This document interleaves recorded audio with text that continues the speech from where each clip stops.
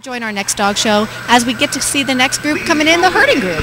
That's right, the herding group is in, and we are going to come down to the last two groups. Next group will be non-sporting, and then we'll be on to Best in Show. So let's see what happens in the herding group. Wonderful.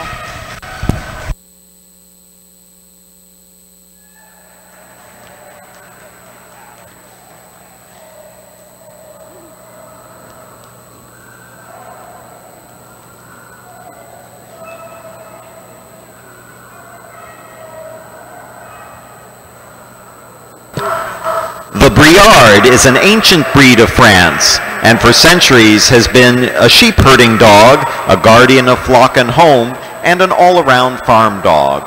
Reported to be owned by Napoleon and brought to the U.S. by Thomas Jefferson, the Briard was the official dog of the French Army. This is Briard. This is our Briard number 9.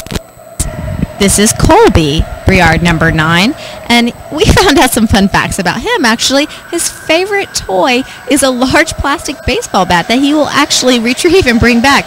Although he may not be a sporting dog, he's in the herding group, which means he's actually active as well. That's right, Kathy. He leads off the herding group here, and it'd be interesting to see him try to carry that bat through a doorway. I think he might be able to pull it off. Let's watch Colby in the herding group.